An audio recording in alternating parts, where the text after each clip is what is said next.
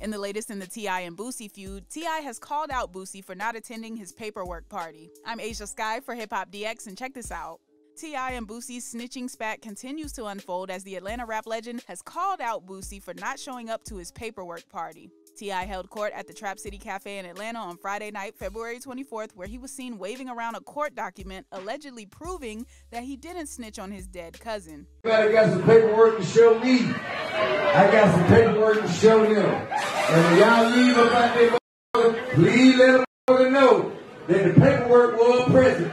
And if they wasn't here, they shouldn't be saying a mother thing about the cane. You hear me? I've been waiting on one special invited guest to show up, and he ain't showed up yet. But it was somebody who had something to say about me and had to question my, disposition to some of my cases. But he ain't here to see my paperwork.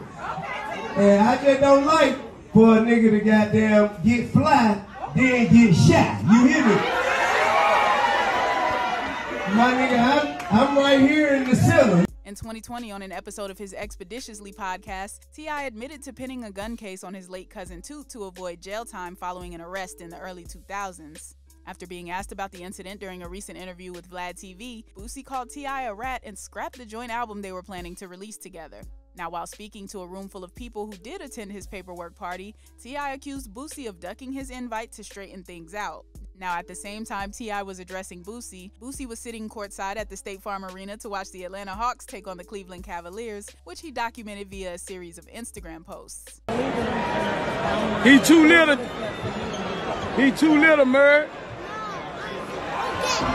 Ricky Rubio, you been in the league long as I've been in the streets. Give it up! Rubio! Give it up! I'm a Rubio fan, though. In the comment section, T.I. applied more pressure and asked Boosie about his no-show. T.I.'s comment read, "Say boy, you supposed to be up here at Trap City Cafe checking this paperwork and straightening your face or else you flaw, according to the convict law." In response, Boosie simply said, "I text you." Now, what do you think about this back and forth between Boosie and T.I.? And do you think this situation should be playing out publicly? Let us know in the comment section. Subscribe to the channel, hit the notification bell, and keep it locked to HipHopDX.